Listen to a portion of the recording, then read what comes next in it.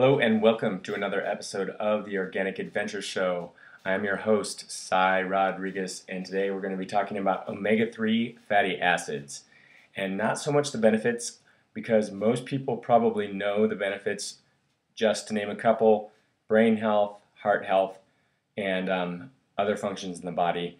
Your body can't create these omega-3 fatty acids specifically when I'm talking about, or omega-6s. That's why they're called essential, because you have to get them from outside of your body. Your body doesn't synthesize them from other things you eat. So all of the omega-3 fatty acids are important, but one of the most concerned is omega-3 fatty acids and its relationship to omega-6. So there are a lot of people out there that believe that you can only get the right omega-3s from DHA and EPA. And those are translated as docosahexaenoic acid and eicosapentaenoic acid, EPA and DHA. And those are the essentials of the essentials. Most people believe you can only get those from fish or from fish for the most part. There's this theory you can get them from eggs. Honestly, the reason you can get them from eggs is sometimes chickens are fed a diet high in specific seeds like flax or chia that would give them more omega-3 fatty acids, but they still wouldn't be creating the DHA unless they were being fed algae. And that is why fish have them, because they're eating algae. So the good news is, even if you're a strict vegetarian, vegan, for example, you can get them from algae now. And there are supplements on the market that are just algae, and you can get your DHA that way instead of having them from fish. But the good thing is that your body does create DHA and EPA from ALA, alpha-linolenic acid, in your body. This conversion rate is affected to some degree, at least it is believed by most of the people who have studied it. It's affected by the ratio of omega-6s to omega-3s.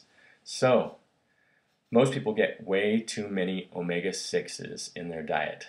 And one of the reasons that this happens is because they eat so many oils. And many oils have really out of balance ratios of omega-6 to omega-3, meaning too high omega-6s, too low omega-3s.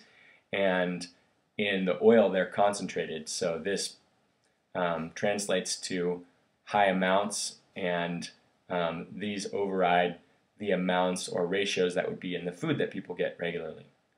So, about this, just to set the record straight, if you were to eat about 11 grams of omega-3s per day, ALA, not the EPA or DHA, then your body would convert enough of those omega-3s into DHA and EPA. So about 11 grams of regular omega-3s, which is not hard to get at all. In fact, if you ate 2 tablespoons of flax oil per day, you would be getting about 14 grams. So this is way higher than you would get from eating any kinds of fish oil or other types of anything, pretty much, except for chia seeds, which are the absolute highest in the omega-3 fatty acids, and they are also in a perfect ratio, which means that there's actually a lot more omega-3s than omega-6s in these two. So these offset the balance of all of the other foods that you eat. If you were just to have a tablespoon of flax oil a day and eat some chia seeds every day, maybe an ounce of chia seeds plus the flax oil, you'd get approximately 11,000 or so grams or milligrams, so 11 grams of EPA and DHA, or I'm sorry, you get ALA, which would be converted in the right amounts to DHA, EPA. So knowing that, you can convert, even though the conversion rate is low, with that amount of alpha-linolenic acid, you can convert into enough DHA and EPA. That being said, for people who are eating fish or want to take fish oils, it has been shown that you would convert more, or that you actually get more of the DHA and EPA out of fish than you would out of fish oil supplements, although you can get your fish oil supplements to get EPA, DHA, because that would be the highest sources of EPA, DHA besides algae. Just to set the record straight, EPA is also found in some plants, and it's also in chocolate. It's, I guess, the highest green vegetable it would be found in would be purslane, and then it's also in high amounts in certain algae, including Klamath Lake, blue-green algae. Chlorella and spirulina, I believe, also have EPA, although I don't know that 100% for sure. Many algae do. But they do not have DHA, but other algae do have DHA. So let's see if we've answered the questions here. The answers are, can you get enough conversion from omega-3 fatty acids from the form of ALA to EPA and DHA? The answer is yes. And just so you know, all foods, for the most part, contain these essential fatty acids, even fruits.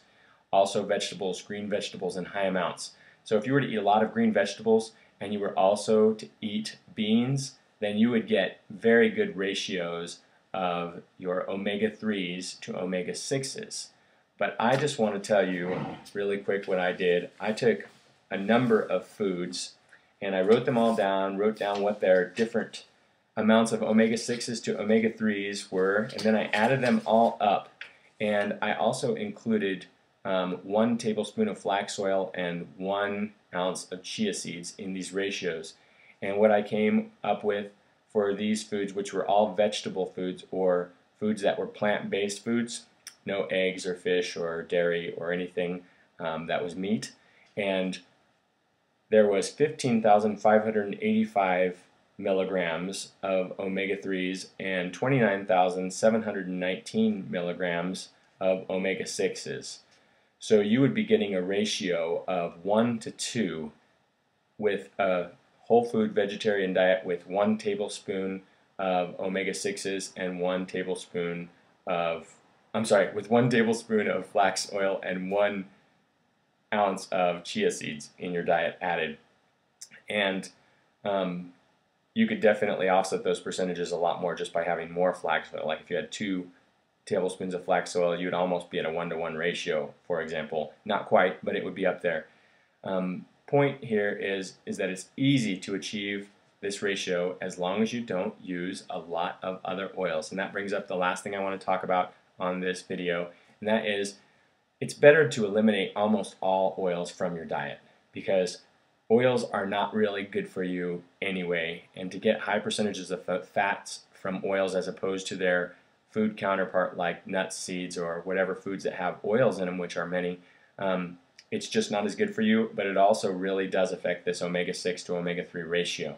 So I think that flax oil and coconut oil are both good oils for their own reasons, but I would use those just as special treats, or at least sparingly. I wouldn't use them in large amounts.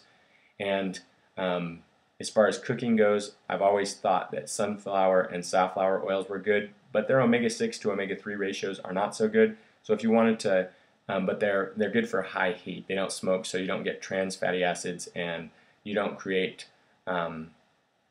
carcinogens by using sunflower and safflower oil for cooking.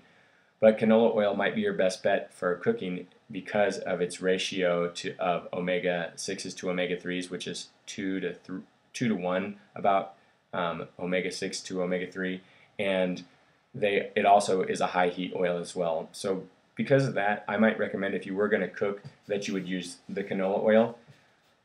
Beyond that, I would just take oils for the most part out of your diet, except for forms of nuts, seeds, avocados, and just your regular foods that have oils in them.